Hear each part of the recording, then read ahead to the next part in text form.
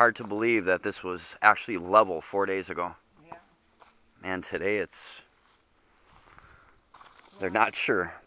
So that's why I prefer to come with people, because the other night we weren't home and my daughter came up and she said there was 10 cars out there and people just running all over. Oh gosh. And I says, somebody could get hurt, or you know how kids are when they see a river or a lake, they gotta throw stones and sticks in. Mm-hmm. And I says, I don't want it disturbed until at least he looks at it. Right. So I says, maybe another week nobody will come and we'll just see what happens. I don't know. You know, it makes you wonder what's under the earth to make it. Heave up. Is it a Yeah. bubble or? That was a flat rock there that could split open. Huh. Then I think that's hollow underneath there. Some of it is overhangs. Like Yeah. this, I think. So I say, be careful, don't step to the edge. You might. Right. On the way down, you can hit a stick and get stabbed, or a broken leg or arm. I'm glad you were home. I took a drive from Iron Mountain.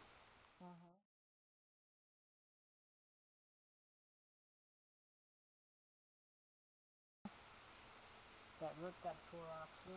That's tore. But all the roots, that mends the ground together too. See, Yeah. look, there's many rocks in there.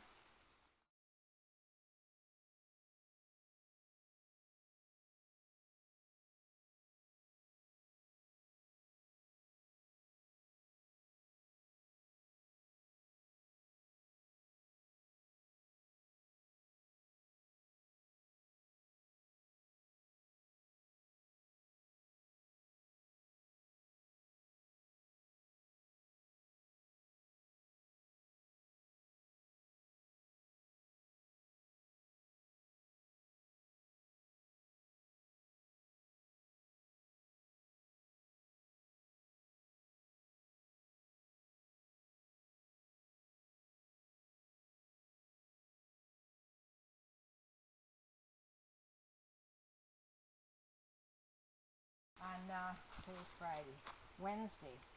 That was Wednesday night when all those people were up. So I don't know if it just started falling in on its own, or if somebody kind of leaped across.